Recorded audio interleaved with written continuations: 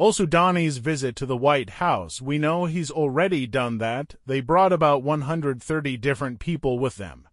I think they said 3 planes worth. That large motorcade yesterday in WDC was so very telling in just how important today and tomorrow will be. If you are not excited by now, wake up. Article, Sudanese visit, government advisor, the economy with America will be activated on a large scale for the first time.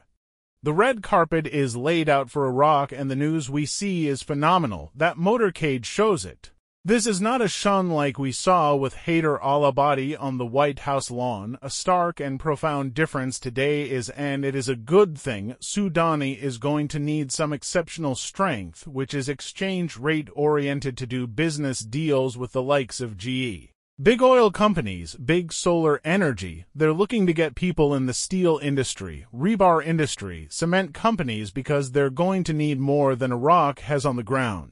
They're going to want the support from around the world, and Al-Sudani is stating he's ready for business and opening to the world.